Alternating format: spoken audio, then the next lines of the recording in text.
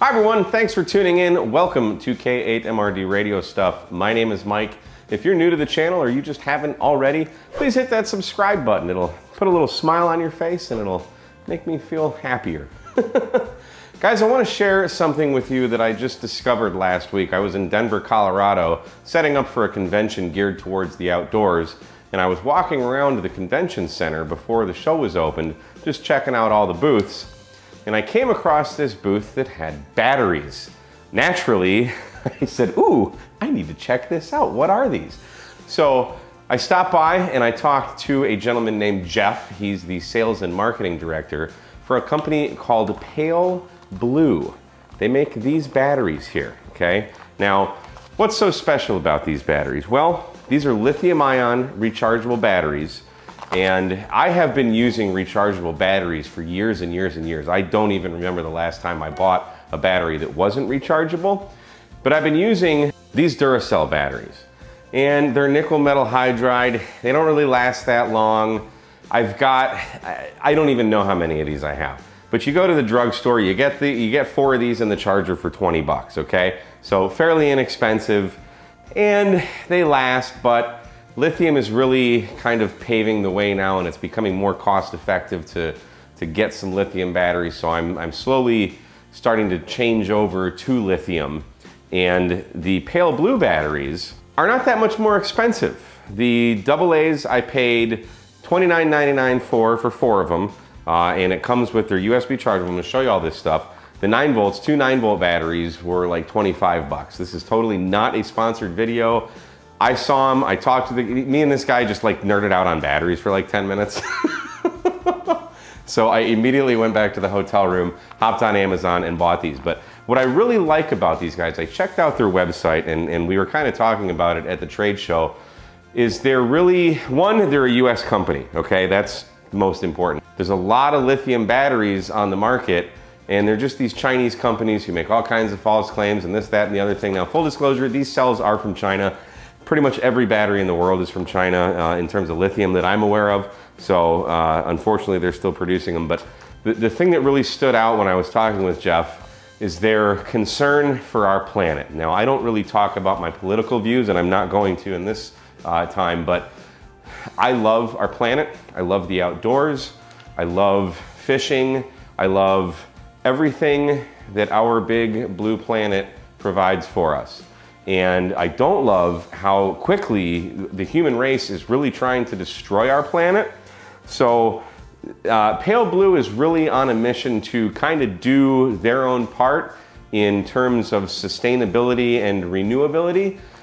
The packaging, recycled packaging, the cells, they rate these at up to 1,000 charge cycles, which is actually really unheard of for this type of chemistry, the lithium polymer. And I asked them how they did that, and it's basically through the BMS. They've tweaked it so you can get more charge cycles out of these. So what does that mean? Well, here's 4 batteries. 1,000 charge cycles, okay? So this is saving 4,000 batteries from being thrown out and in a landfill. Same thing with the 9 volts. I play guitar.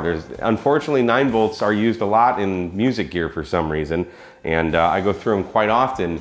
And the 9 volts, rechargeable 9-volt batteries are either hard to come by or they're actually sized a little bit bigger. And in my acoustic guitar, I have to actually use a pair of pliers to get these out. So these are actually sized accordingly. We're gonna find out, I'm gonna test if they actually fit. Jeff said they were the same size as a regular 9-volt battery.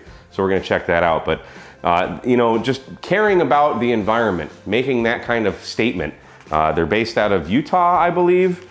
And it was really cool to meet him and learn a little bit about their products. And if you care about the earth and care about batteries and you want to do your part to save the planet a little bit, pick up some Pale Blue Earths. I'll leave some affiliate links in the description, but let's hop over in the bench, let's crack these open, and I'll show you what these are all about. All right, let's check out some batteries. So here's everything we get in the AA. I bought the 4-pack. So we obviously get 4 batteries. They both come in these nice plastic kind of cases, if you will. And the AA's came with this USB to micro USB to 4 of them, so you can charge all 4 of these batteries at once off the USB. That is absolutely freaking awesome. And with the 2 AA's, you get a USB to micro USB that has 2 of them. So that's pretty sweet. Let's look at the packaging really quick. They pretty much both say the same thing, but we got lithium ion batteries, fast charging, 1,000 cycles. That is absolutely amazing for lithium polymer. That's pretty freaking sweet. So comes in a nice recycled packaging, 1% for the planet. They're a member of that, which is cool. Just definitely caring about the environment there. Let's see, that's showing they got the 4-to-1 USB, 2 hours charge time for the AA's. We've got 1.5 volts at 1500 milliamps is the capacity, 2¼ watt hours. So that's cool. And let's see, what are the 9 volts? Pretty much the same thing. The 9 volts are 500 milliamps, so a little bit lower capacity on the 9 volts, but with 1,000 charge cycles, I will have these batteries for a very, very long time. And 4.5 watt hours. It takes 3 hours to charge these guys. So let's take a look at the batteries themselves. I am excited to look at these because I am a battery nerd. So let's get these guys out. And wow. The first thing I notice is just how incredibly lightweight these things. They don't weigh anything. It feels like there's nothing inside here. I'm so used to the nickel metal hydride. Wow, these are incredibly light. So that is freaking cool. So let's take a look. Obviously we got the plus and the minus. Here we've got the capacity and stuff on it and your ratings and such. Let's see, caution, don't short circuit or do anything fun with it. So they take all the fun out of it. But look at the USB, micro USB right on the battery. That's where you charge it. That is freaking awesome. And this little band right here, that's actually a light. When you plug these in and they charge, that light blinks, it flashes, and then I think when it's kind of done charging, it turns off.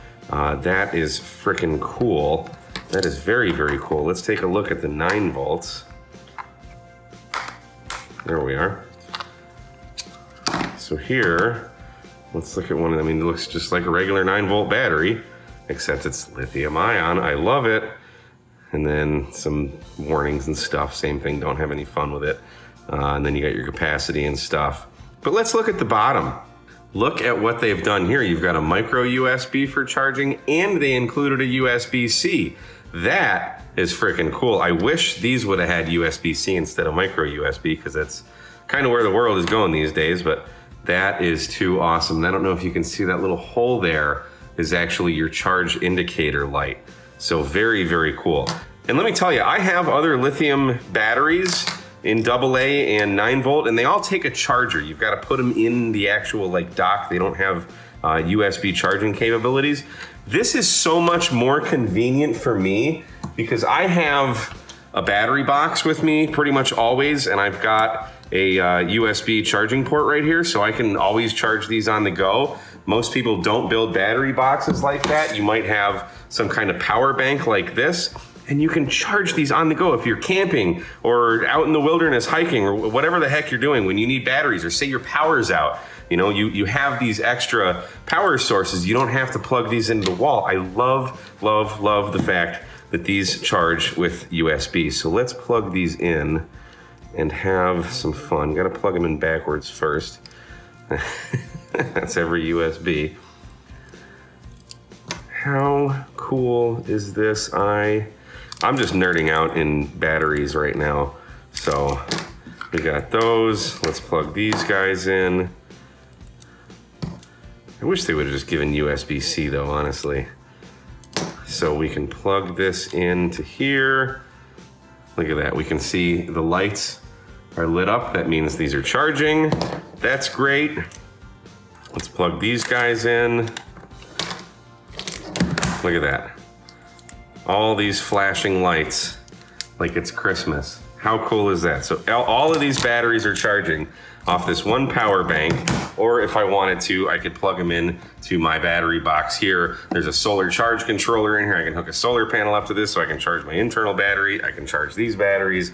This is just the bee's knees. I freaking absolutely love these. So freaking cool. And now you can see These have been charging. So now the light is solid, so that means they're kind of done charging. The instructions aren't 100% clear, but you basically go from like a blinking to a solid to off. So that's kind of your charge cycle, and there we go, now they're off. So these are fully charged, so that's great. And these ones probably still have a little bit more time, but I suspect they will do exactly the same thing. How cool. Pale blue batteries, gotta love them. So the last rechargeable 9 volts that I had, I basically had to force in here and use a pair of pliers to get out because it was just too darn big. So let's see if these fit. Oh yeah, no problem. Plenty of wiggle room there. I can take it out. That's great. Close the lid here. Push this little button. Red light means good. Tuner's on. And it plays.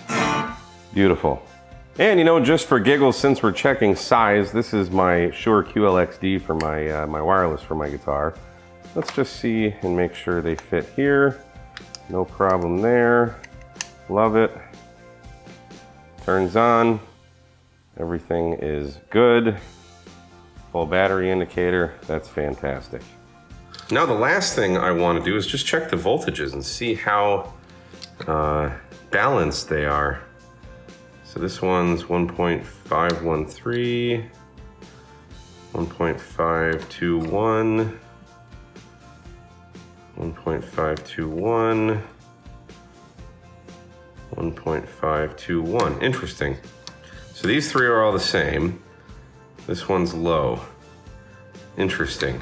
I wonder what their margin of error is, or what their quality control is. Very curious. Yeah, that's weird. Okay. And let's check the 9 volts. So we've got 8.96 on that one and 9.05 on that. So another discrepancy between cells. Huh. That's interesting. What say you, pale blue? I would expect these to be a bit closer. So we have 2 sets of batteries between the AA's and the 9 volts, and they all have inconsistencies in voltages. Interesting. Again, I don't know what the tolerance is for lithium polymer. I deal with a lot of lithium iron phosphate, so I know what to expect there. These aren't horribly unbalanced, but I would like to see them a little bit closer. So I'm not gonna judge that, I'm just going to show that because I don't know enough about lithium polymer chemistry to make a concrete statement on the variation in voltages between these cells. Another important thing to consider with lithium batteries specifically is the voltage curve. And by that I mean it's gonna stay relatively the same voltage throughout the entire charge cycle, if you will, or discharge cycle. So basically what that means is, if I were to put this Duracell rechargeable battery in a flashlight, because this is not quite as good a technology as lithium, basically the voltage kind of starts to taper off right away, okay? So what that means is your flashlight will be really bright in the beginning, but over the course of this battery's cycle, if you will, the discharge cycle, that light is going to start to get dimmer and dimmer and dimmer over time. Where lithium specifically is going to stay more of a consistent voltage through the entire discharge cycle. So what that means is your flashlight will stay bright almost the entire time until this battery is darn near depleted, and then it'll kind of just cut off and it'll start getting weaker and weaker and die. So they're going to keep your devices running at full speed until the battery is depleted. So another thing to consider, a little food for thought there for you. So anyway, that's all I got, guys. Just wanted to share these batteries that I just discovered with you because I think they're freaking awesome, and I really like what Pale Blue stands for with their sustainability and our planet, and you know, I totally support that. They make batteries from AAA all the way through D cell, so that's pretty awesome. They all come with their own little USB charging cables and everything like that. They all charge the same way, so very consistent across the board. I will leave an affiliate link to Amazon if you want to pick some of these up. That'd help me out. It doesn't cost you anything, but I get a little cut of that. And I'll also leave a link to paleblueearth.com so you can read all about what they're all about. Anyway, guys, thanks so much for watching. Don't forget to like, share, and subscribe. And we will see you again on another episode of K8MRD Radio Stuff. 73, guys.